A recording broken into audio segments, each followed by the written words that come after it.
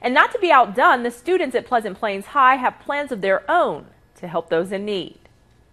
The holidays are just around the corner, and for Pleasant Plains students, this means it's time to serve. We usually have a food drive around Thanksgiving time, and there's a lot of people who come in and they can donate cans, and sometimes we even can donate money. Items that are given to the Helping Hands food pantry in Pleasant Plains. And we provide approximately 40 families here in Pleasant Plains with 10 days to 2 weeks worth of food. Lisa Reiser, who runs the pantry, says they gave away 4,000 pounds of food last month alone. Donations that come from local churches, businesses, and schools like Pleasant Plains High. Well, we couldn't really run this food pantry without the help from our entire community, and it's just really great. I'm really grateful that our community is so generous. And for Friday's big matchup, these students have come up with a fun way to provide for area families in need. They're donating t-shirts for our football game on Friday, and then people who come to the game, family, just supporters of the football team, can go ahead and make a donation for the t-shirt,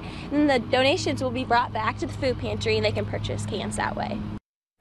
Well, if you aren't able to make it out to Friday's big matchup, you can still catch it on our sister station, the CW23.